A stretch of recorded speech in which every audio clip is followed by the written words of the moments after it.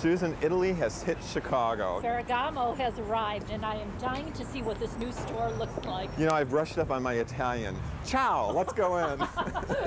Ciao, Richard. Massimo, you're best known for shoes, but you also do a lot of other products.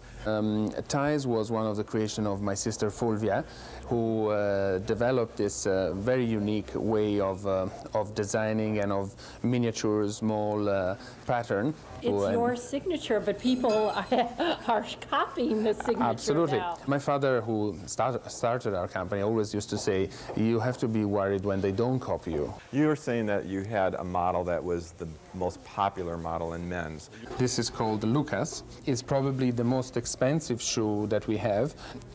It's funny because this is the strongest selling shoe. One is willing to compromise with many things, but not with the, the basics. Not with their feet. Yes. This was a shoe that was designed by my sister in mid-70s and has been a successful shoe for more than 20 years. Your father was called the shoemaker to the stars. Mary Pickford, Gloria Swanson, Marlene Dietrich, Audrey Hepburn. Massimo, who designs the ready-to-wear? It's my sister Giovanna and the team of designers that work for her.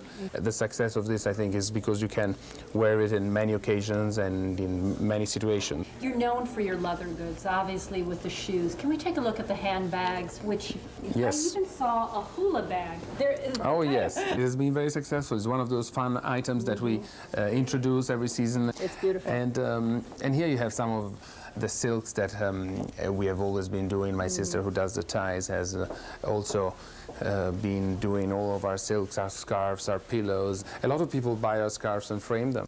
When my father passed away in the 1960s, he had a vision of a company that would not only be shoes, but at the time was only shoes.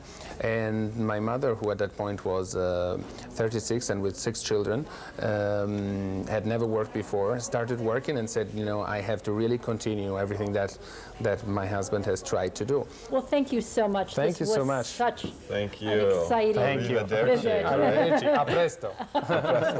What does that mean? See you soon. I'll see you soon. Okay. Thank you. Thank you.